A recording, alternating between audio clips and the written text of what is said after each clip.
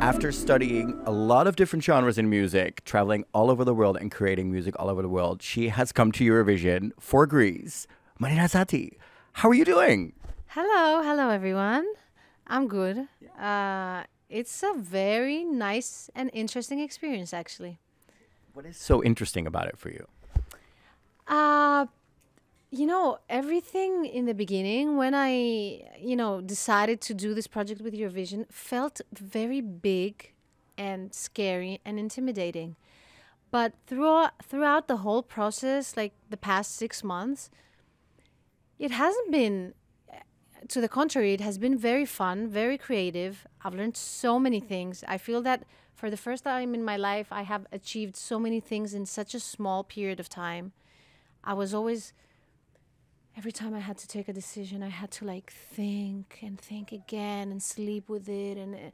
And now we didn't have the time with so many deadlines that were there, So I just learned that the first instinct is the correct one, And also these 2 weeks here feels familiar. It reminds me of all these festivals when we travel around and we stay with the bands in the same hotel and we talk and then we play music. I don't feel like this competition at all. To the contrary, like we hang out with the singers and the bands from all the countries. We talk. It's very, I don't know. I think it's what music is supposed to be like, right? And to share, to communicate, to learn, to have fun, to sing for the others and to listen the others singing and performing. So I'm very, very glad that I'm doing this, actually. I can imagine. And of course, you have studied opera, jazz, all these different styles. Has that helped when you were creating the song and creating the performance and everything, knowing of these different musical styles? Look, I think and I believe that everything... You're so sweet. You're so sweet. Like, your energy is so sweet. Anyway, I was saying that everything you do or you see or you learn in your life makes you who you are. It's impossible to not have this and carry this with you. So for me, yes, as you said, I started studying classical music when I was 5, piano actually. And then I was doing choir, theory, harmony, counterpoint. Then I took my degree in like classical singing. I wanted to be an opera singer. But then I studied jazz. Actually, I went to it was a EBU project also, a European Jazz Youth Orchestra, like a big band. And there were 2 singers, me and another singer from Rotterdam. Oh, nice. Maaike Den Doonen.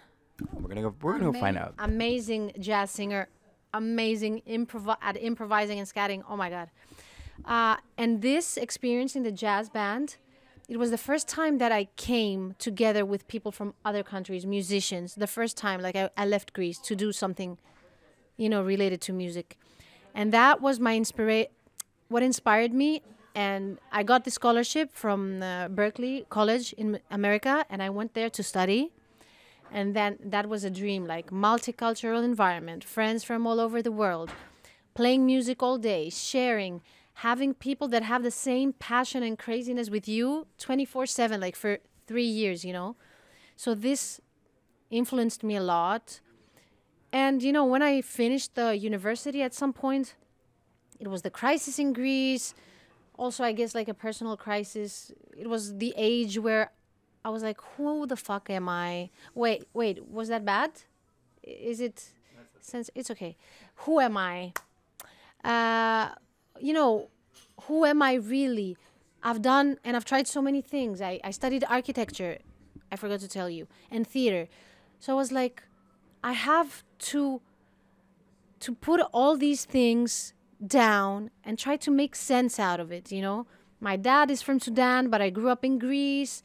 And like, I had like so many different images and sounds. And so that's how basically my personal musical journey started. And what I also feel from you when we've looked at your work and we look at the music video that you've created, and we've also seen the rehearsal video now of you on stage. there's an element of play. You're playing with stereotypes in your music video. You're playing with the audience and the people at home and the camera very much into this.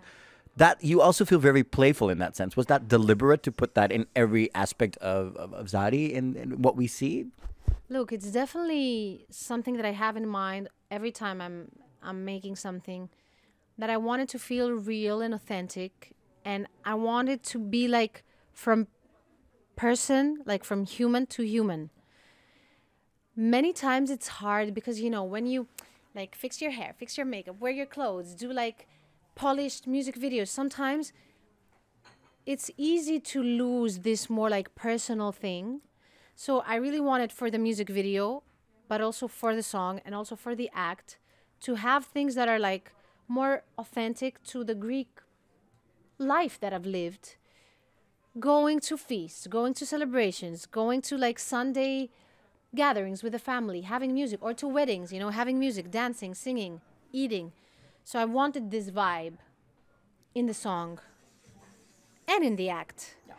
But also, like, we're modern people, Europeans, 2024. We grew up with MTV, YouTube, the internet, fashion. So also that is part of who I am, but also part of who most of the people in my generation are in Greece. So I don't know if you know, but our act on stage is gonna be like a one shot. Yeah.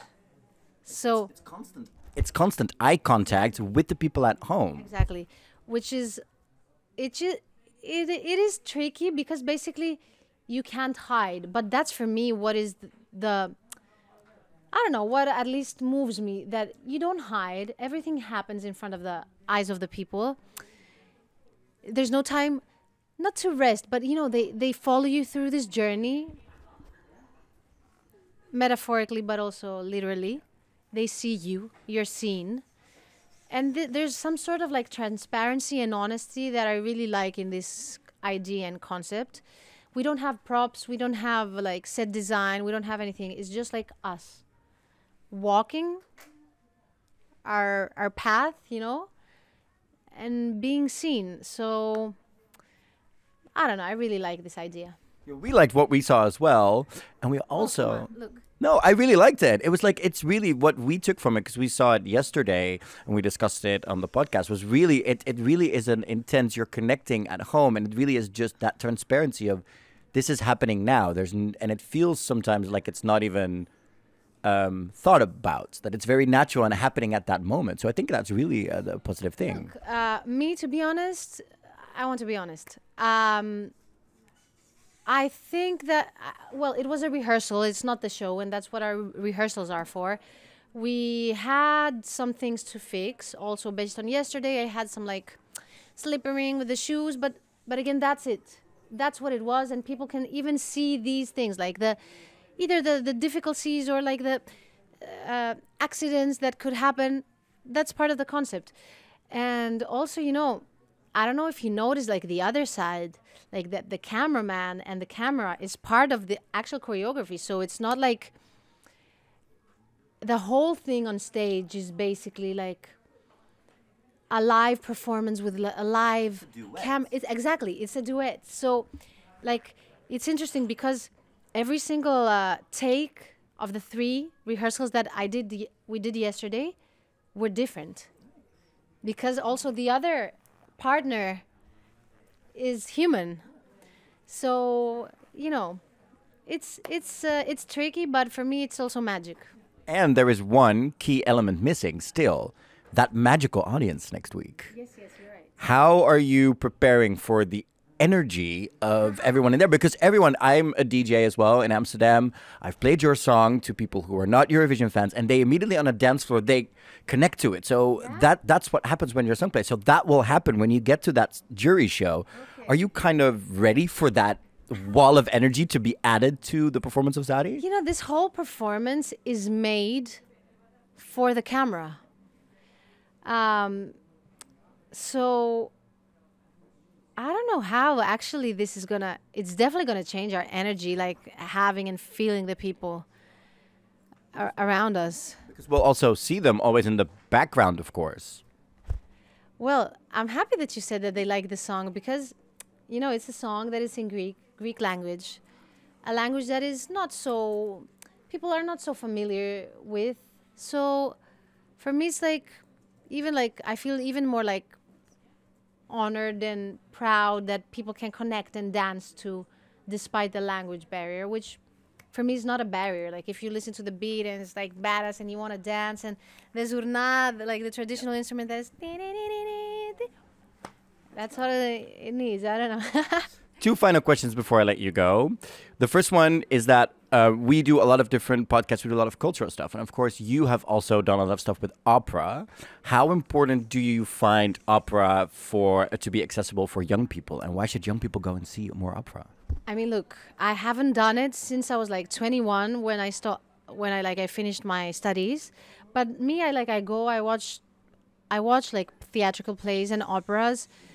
I mean, look, some people say that opera is something like old-fashioned, something from the old times, that it's something that is more like, how can I say, hypervatiko?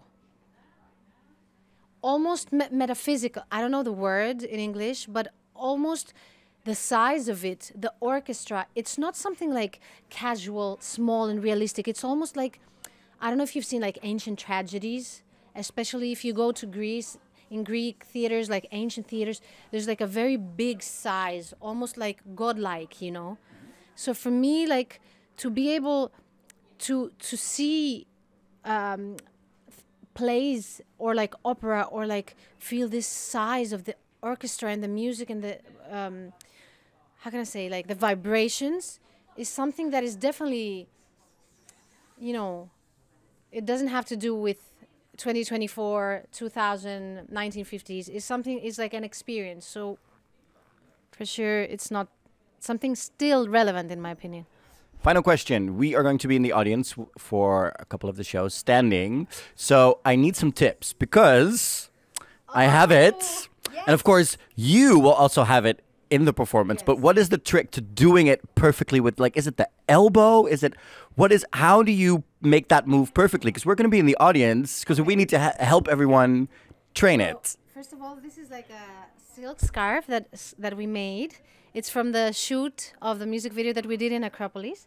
And it's, because it's a little bit big, I think it's really hard to do like this. So this size of scarf, I would hold it from the middle. And you go, and if you want to like hold your other hand like this, that we usually do in the islands. So it's mostly in the wrist. Yes. It's not so much in the elbow. No, it's just in the wrist. And you spin it. And you can do turns with your body or any like footwork that we have. So we'll definitely be doing that in the audience, cheering you on for Greece when you're bringing all that energy to that stage. And we wish you so much joy, so much happiness. And we can't wait to shake our booty. Yes, me too, actually. Thank you very, very much. Marina, thank you so much. Thank you.